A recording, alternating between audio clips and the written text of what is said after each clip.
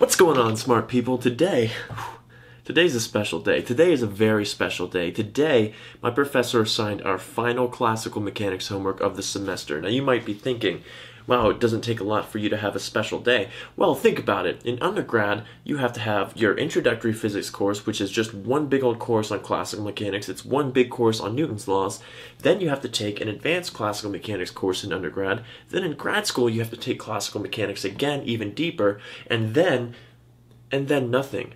This is the last classical mechanics homework I will ever have to do for the rest of my life.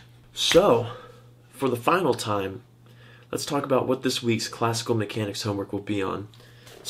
Don't cry. Don't cry. It's a happy time. This week's classical mechanics is all on the Hamiltonian formalism. In a lot of your classical mechanics, you'll spend it with the Lagrangian approach, where you have some generalized coordinate, generalized velocity. You solve the Euler-Lagrange equations of a system and come up with the equations of motion.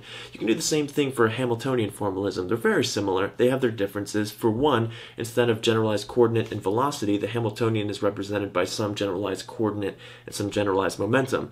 You might think, what's the difference? Can't I just multiply the velocity by some mass? Not exactly. For example, in electromagnetic theory, you can have some momentum of a charged particle that has to do with its mass and its velocity, but there's also a contribution from the fact that the electromagnetic field exists. The electric field is contributing to the momentum itself. So in general, you can't just multiply by the mass and think that that's the momentum. The Hamiltonian and the Lagrangian all have their benefits. For example, for the Hamiltonian, which is a function of generalized coordinates and generalized momenta, if you have a cyclic coordinate, which means it doesn't show up in the Hamiltonian, well then that also means that the generalized momentum is conserved.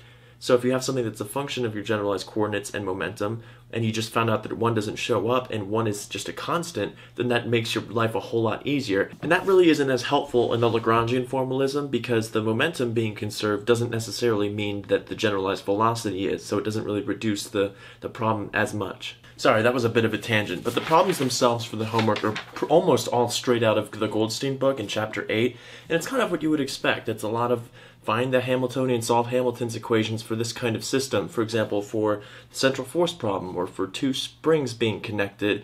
One of the problems that does look kind of cool is it's a derivation problem that says to derive something, an equation that's Hamilton-like, where instead of it depending on the generalized coordinate and the momentum, it's the generalized velocity and the generalized momentum, which is different. I never really thought about something like that before, so we'll see how that derivation goes. But yeah, without starting it seems like this homework is going to be a lot of solve it using the Lagrangian method, then do it the Hamilton way, then show that it's really the same answer that gets you the same physics.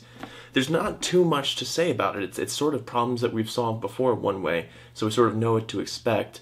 And it's just solving it a way that's a little bit different. It's just converting from your velocity to your generalized momentum, at least if you start with the definition of the Lagrangian. What I'm surprised isn't in the homework is what we're going over in class now, which are canonical transformations. I mean, I thought that that's kind of like the more interesting part of classical mechanics, so it's weird that it's not in homework, but I also still expect it to be on the final, so I don't know what's going on with that. But that's sort of about it. It seems like we're ending the semester more or less on the Hamiltonian formalism. There's so much more to classical mechanics than this, but there's only so much you can do in one semester.